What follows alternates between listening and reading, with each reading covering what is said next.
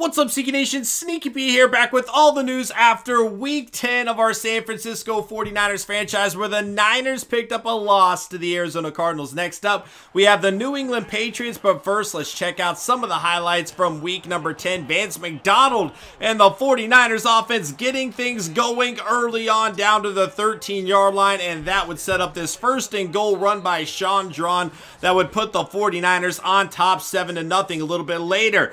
Looking to throw, Carson Palmer pressure coming, and that is DeForest Buckner on the sack. 2 good weeks in a row by him, but his teammate at Oregon, not to be outdone, Arik Armstead gets the sack, forces the fumble, and he will recover. That would set up this Phil Dawson field goal to put the 49ers up 10-0 on the game. Later on, 49ers looking to add to the lead, but Patrick Peterson has other plans. A ridiculous interception by the cornerback. However, that would set up this safety by Antoine Bethea, and Arik Armstead not far behind, getting in on Carson Palmer there. 49ers up 12-0. However, the Cardinals do not want to go down like that. Brown, a great spin, a nice juke, and he will take it all the way to the 28-yard line of Niner territory. That would set up this Larry Fitzgerald touchdown, and the Cardinals are right back in this game, 7-12. And David Johnson liked what happens when his team went into the end zone. He thinks he'll do it as well. The 30, 25, 20, 15, 10, 5 touchdown Cardinals.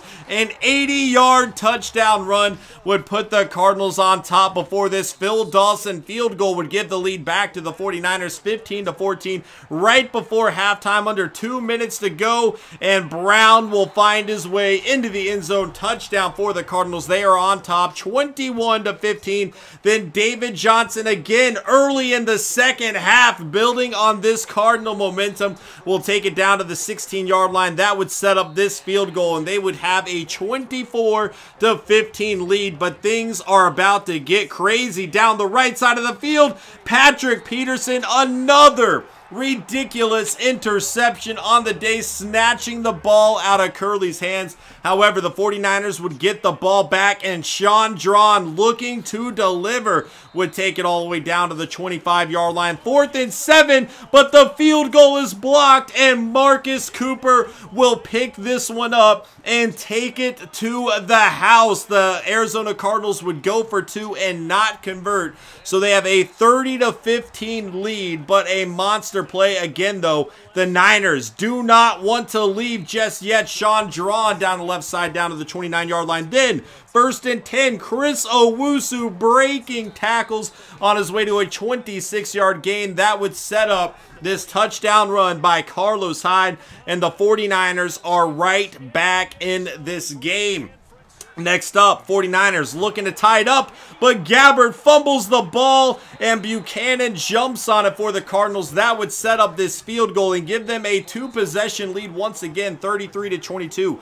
But again, the 49ers will not go away. Vance McDonald down the right side, breaking some tackles from one 28-yard line to the other. That would set the 49ers up for this screenplay to Carlos Hyde, and he would take it from 28 yards out to the house. We have a 3-point game. The 2-point conversion would be good. Andre Ellington, though, is not going to let the Niners back into this game. From the 26-yard line all the way to the end zone, he would put this game away, or so he thinks. 4th and 17, the 49ers just refuse to die. Chris Owusu with a bomb down the right side of the field. We have a 3-point game. Once again, it's coming down to the onside kick. The Cardinals would recover, and that would be the ball game. A crazy one, back and forth between the two teams. Monster play after monster play, but the Cardinals will win and get their 2nd victory of the year. Next up, we have the New England Patriots, but first, let's go ahead and start practicing. Now, we already have the gold on offense, so we are playing defense today, and again, I'm only going to give this one shot. We're not doing the whole thing where I keep going until I get gold. You guys asked that I only give it one go, so that's what we are doing, and Quentin Patton would deliver the first down there. 49ers, though, Chris Davis would get the sack there. 3rd attempt, pressure on the way, and Gabbert is going down again. 4th attempt now. 49ers looking to stop him again, but down the right side, Quentin Patton delivers the first down. It is coming down to this last play. Play action rollout. Selleck is unable to get the first down. Good stop by Armstead and company there. And the 49ers defense will get a silver on the day. But we are going to need to see our defense step up a lot more against the New England Patriots, or we will be in for a world of hurt. Let's go ahead and check out some of the scores from around the NFL. First up, we have the Browns taking down the Ravens 35-24. The Browns improved to 7-3 on the season. Robert Griffin with a great game. The Ravens fall to 1-8 on the year. They are going for that #1 overall pick. Joe Flacco did have a solid game today, but it was not enough to get the job done. Pryor with 2 touchdown receptions for the Browns there. Defensively, Correa?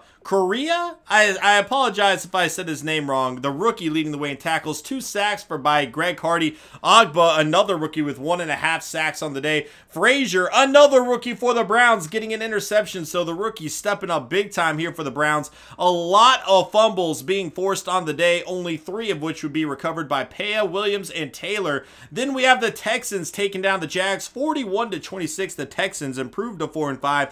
The Jags falling to 5-4 on the season. Another big game by Denard Robinson. We saw the same thing last week. He will add 3 more touchdowns this week. Braxton Miller, the former quarterback, 7 catches, 173 yards, and a touchdown for him, adjusting to his new role very well. Brandon Hepburn going to lead the way in tackles. 2.5 sacks for Audric. Look at all the sacks in this game, and yet somehow J.J. Watt was not one of them. Unbelievable. Hal and Amukamara going to have the interceptions on the day. Fumbles forced, none happening. 38-17, the Broncos would get a win over the Saints. The Broncos improved to 3-7 on the year. The Saints fall to 3-6. 1 touchdown, 1 interception by Drew Brees. C.J. Anderson, 114 yards on the ground for him and 2 touchdowns to go with it. Booker would add a touchdown as well for the Broncos. 155 yards for Demaryius Thomas. 1 touchdown for Willie Snead as well. Defensively, Aqib Talib leading the way with 13 tackles on the day. 1.5 sacks for Cameron Jordan. A bunch of players going to add a sack as well. Interceptions, Aqib Talib would contribute there as well. Then we have fumbles forced, none on the day. 38-14, the Rams take down the Jets. The Rams improved to 6-3. The Jets fall to 5-5. The Rams continue to lead the NFC West in a shocking change of tides. Everybody had pretty much ruled them out and given the division to the Cardinals or Seahawks, but with both of those teams struggling, the Rams have stepped up, and Jared Goff is playing well right now. He's getting it done. 10 tackles for David Harris, 2 sacks for Robert Quinn, 1 by Aaron Donald, 1 for Eugene Sims as well. 1 interception by E.J. Gaines for the Rams defense. Then fumbles, we have 1 by Jordan Jenkins, the rookie. He would recover it as well. The Falcons blowing the Eagles out in the Battle of the Birds, 43-0. The Falcons improved to 7-3. The Eagles fall to 2-7. Matt Ryan over 300 yards, 2 touchdowns, no interceptions. Pretty good game by Freeman. DeMarco as well, really contributing. Julio Jones, 6 catches for 88 yards and a touchdown, but a blowout game here. This one was not even close. One of the biggest blowouts we have actually seen all season long. 1.5 sacks by Jeremy Mincey. Benny Logan getting the only sack there for the Eagles defense. The 2 interceptions, House and Warlow. Then fumbles forced, 1 by Jarrett. It would not be recovered though. 33-14. The Chiefs take down the Panthers. The Chiefs improved to 6-3 on the year. The Panthers falling to 4-5. Cam Newton, 1 touchdown, 2 interceptions on the day. Did not even throw for 150 yards. He has really been struggling lately. 116 yards rushing for Jamal Charles. And then Jeremy Maclin, 5 catches for 128 yards and a touchdown. He is killing it. Fozzie Whitaker did get a touchdown out of the backfield. Luke Kuechly leading the way with 9 tackles. Ely and Ollie leading the way with 2 sacks apiece. Marcus Peters going to add another interception to his total on the season. No fumbles forced or recovered. 21-16, the Bucs are going to take down the Bears. The Bucs improved to 5-4 on the year. The Bears fall to 3-6. Jay Cutler, no touchdowns, 2 interceptions on the day. Doug Martin, over 100 yards rushing, and then 2 touchdowns for Williams for the Bears there. Eddie Royal, 90 yards receiving for him. Alshon Jeffrey kind of held in check, only 3 catches on the day. Freeman would lead the way in tackles with 11. Sacks is led by Freeman, who actually had the only full sack of the day. A few guys splitting a sack there. Trevathan, David, Amos, and Smith going to get the interceptions on the day. Fumbles forced, none recovered either. 42-21, the Vikings are going to beat the Redskins here. The Vikings improved to 6-3 on the year, so that is a very tight battle. Both the Lions, actually all three, the Lions, Vikings, and Packers, all playing very well for the NFC North. The Redskins would fall to 3-6 on the year, but right now, I mean, the Lions are 7-2, I believe. You have the Vikings at 6-3. We'll check out the Packers game next. But that division is playing very, very well. Kerrigan, 11 tackles leading the way, then 1.5 sacks for Joseph as well. The Bears are 3-6 right now, so they're not really too much in contention. Audie Cole would force and recover a fumble, the linebacker out of NC State. Next up, I promised you the Packers, and we have it. 33-21, the Packers would get the victory over the Titans. The Packers improved to 6-3. So you have the 7-2 Lions, the 6-3 Vikings, and the 6-3 Packers. This division is killing it. The Titans, on the other hand, fall to 4-6 on the year. Adams had 2 touchdowns to go with his 6 catches on the day. Defensively, Bradford will lead the way in tackles with Cersei each at 11. Williamson, Matthews, Peppers, and Daniels each getting a full sack on the day. Interceptions, 1 by Sam Shields, the veteran cornerback out of Miami. Fumbles forced, 1 by Bryant, 1 by McCourty, neither of which would be recovered. 38-10, the Chargers are going to take down the Dolphins. The Chargers sitting at 8-2 on the season. The Dolphins falling to 2-7 on the year. 68 yards rushing by Melvin Gordon. He would not get a touchdown. Nate Washington, though, 97 yards and a touchdown for him. Keenan Allen would add 86 yards and 2 touchdowns for the Chargers. Chris Culliver leading the way with 10 tackles, 1.5 sacks by 3 different guys, including the rookie Joey Bosa. He continues to play well for this Chargers defense there. No interceptions on the day. 2 fumbles forced, 1 by Joey Bosa, 1 by Leon McFadden. They would each recover as well. 37-16. The Cowboys take down the Steelers. The Cowboys improved to 6-3 on the year. The Steelers falling to 5-4 despite having 2 of the best offensive players in the NFL. Le'Veon Bell contributing again, 137 yards and a touchdown for him. Ezekiel Elliott would get a touchdown. Alfred Morris would add 2. However, Antonio Brown held in check today. Look at this. No catches on the day for Antonio Brown. Good job by the Cowboys defense there. Shazier leading the way in tackles. Randy Gregory adding 3 sacks for the Cowboys defense there. Sean Lee getting an interception on the day. Fumbles forced, we have none. 28-24, the Patriots would take down the Seahawks. 49ers, of course, playing the Patriots next, and that means Tom Brady, 3 touchdowns, no interceptions on the day. The Patriots improved to 4-4-1. They did have that tie with the Bengals. The Seahawks falling to 4-5 on the year. This is definitely going to be a very tough matchup for the 49ers. The Patriots have been struggling a bit more than anticipated, though. They do seem to be getting their legs back under them, though, stringing together some wins lately. Bennett and McDaniel splitting a sack, no interceptions on the day. Fumbles forced, and we have one by Bobby Wagner. He would recover it as well. Last game, we have the Bengals taking on the Giants, 24-21. The Bengals improved to 5-3-1. The Giants fall to 5-4 on the year. Giovanni Bernard and Jeremy Hill splitting carries. Bernard getting 4.7 yards a carry. Odell Beckham Jr., 7 catches, 147 yards, and a touchdown for him. Pretty solid game by A.J. Green as well. Jeremy Hill would also find his way into the end zone out of the backfield there. Sacks, Michael Johnson leading the way with 3. Ray Maluga with 1. Ray Maluga would also get an interception. George Aloka and Dansby making it happen as well. And then fumbles forced, we have none on the day. Players of the week, we have Aaron Rodgers throwing for 4 touchdown passes, Audie Cole, Ray Maluga, who we just saw, and then Denard Robinson, who has been killing it lately. 3 rushing touchdowns, 110 yards for him.